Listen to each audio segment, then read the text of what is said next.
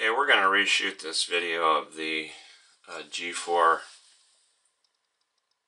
32 Zanesville Shepherd flask, and boy, I looked at it and it was like, whoa, this orange, this is what a camera really freaks out over, because it is orange and it's been leaning toward taking some regular amber orange pieces and just going crazy with it. Anyway, nice example. Obviously it's orange. This is more like it, and it's got the pontile mark, kind of a crazy pontile mark too. It's all over the bottom. They got some glass in there. Very crude. So we got really nice embossing on the bottom. It's not bad. These things are really noted for being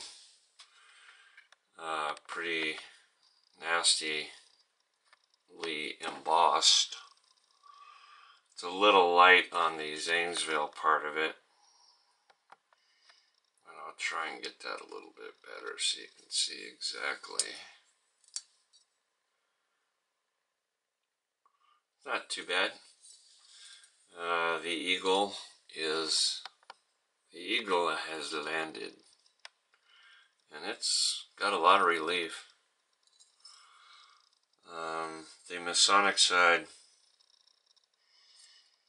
with the sheaf of wheat and other gardening tools, it's pretty good.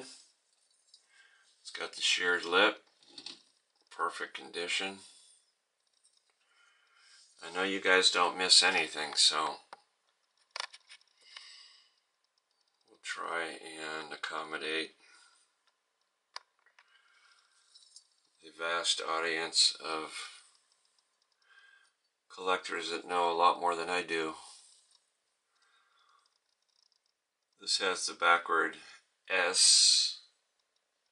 I don't think that was ever fixed. So all these have the backward S. But just a nice example. Whether this was cleaned, I don't know. It's a little shiny, but it could have just been in an attic or something, and we've really looked at it and can't see any markings like where it was smoothed out.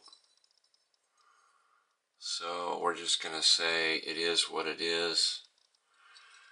And if you don't have this color, I know they come in all kinds of wonderful colors. So this is a little better than normal, maybe. The Zanesville G4 32 flask. A good old Ohio piece. And just to make sure you know what you're going to see on your shelf, that's it. All right.